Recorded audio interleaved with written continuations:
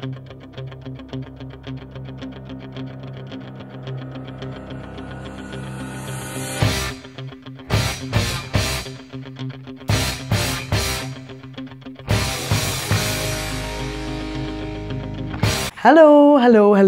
As introduced in my previous video, I'm making a series about the best ways to deal with period pains. Last time, I investigated whether Feminax, and specifically targeting painkillers, are actually worth buying. So check out my previous video if you want to know the conclusions that I came to. Next up is the long-awaited sequel in the Painkiller franchise, but before I get on with that, I have to get the disclaimer out of the way again. Once again, I'm not a doctor, I'm barely even an adult, so please, if you have particularly painful periods, please go to a legit doctor who might actually be able to help you. Also, when it comes to taking painkillers, please make sure you have no underlying health conditions that could make taking said drugs problematic. That was fast that time. Alrighty then. Which works better against period pains? Ibuprofen or paracetamol? So paracetamol works in a different way to ibuprofen. I say this, but we're not actually 100% sure on how paracetamol works. It just works, so we're like, okay, cool. I trust you, chemicals in the body, don't mess this one up. We do know some stuff though, and it's basically to do with pain signals in our body. When a part of our body gets damaged, it releases specific chemical signals. These signals send a message to our brain, which then tells us that we're in pain. Ibuprofen works by stopping these pain signals from being released in the first place. Fewer pain chemicals at the site of injury means that less pain is registered as existing there. On the other hand, it's thought that paracetamol works not by stopping these pain signals at the site of injury, but by stopping them in the brain.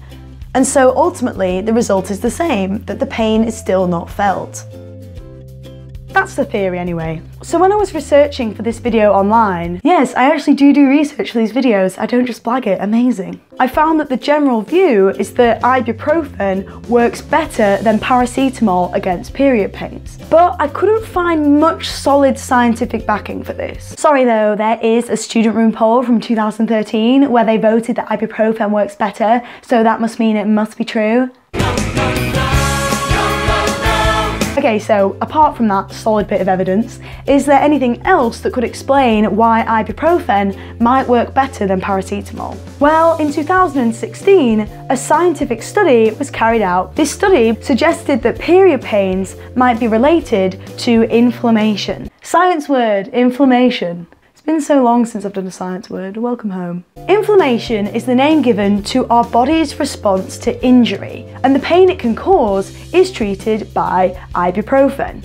When an area of our body becomes inflamed by inflammation, our liver releases a marker into our bloodstream. It's basically a chemical that says, alert, alert, there's some inflammation. This study found more of this inflammation marker in women who experienced menstrual cramps, suggesting that women who experience menstrual cramps have more inflammation. So this suggests there might be a link between inflammation and period pains.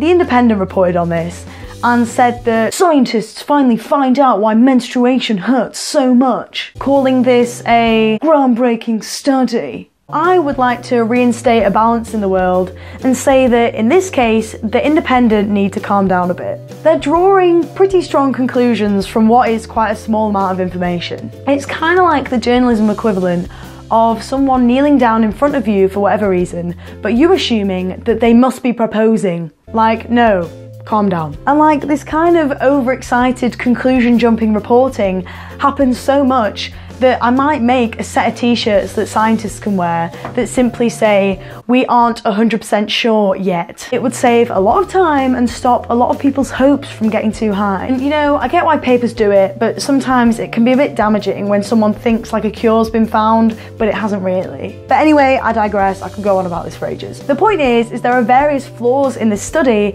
that mean we can't draw such strong conclusions from it. And if you want to know what they are, just ask. But the final overall point is, if this study is correct and inflammation relates to period pains, then it makes sense that ibuprofen works better than paracetamol, because ibuprofen targets inflammation, whereas paracetamol does not. Phew! I went around the houses a bit then, but I feel like everything was important to say. You know what? I should have just stuck with the student room survey. So what's the summary of all this? Ibuprofen possibly works better than paracetamol, but whatever drugs you choose to take, just remember, I am not a doctor. My surname is Ward, but that is where the connections end. And that's also where this video ends. Yes, hello, it's me, other jumper Sophie, I'm back. You may have seen me in such films as the beginning of this video and the end of the previous one. That was my thoroughly scientific delve into the battle between ibuprofen and paracetamol on the field of period pain. If you enjoyed that video, why not give it a share? If you liked it, then like it. If you subscribed it, then subscribe it. And if you want to know about other and potentially more natural ways to help treat period pains, then keep an eye out for my future videos, where I'm going to be discussing using heat, diet and exercise to try and get rid of those cramps. That's all for now. Thank you so much for watching, have a lovely day, and remember to keep asking questions, especially when it comes to reading science-based newspaper articles.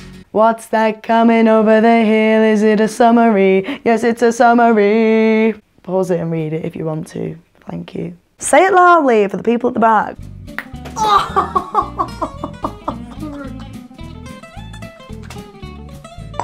That was my sister. The little, that was her. She nearly knocked my teeth out. Not intentionally. I'm scared now. I'm scared.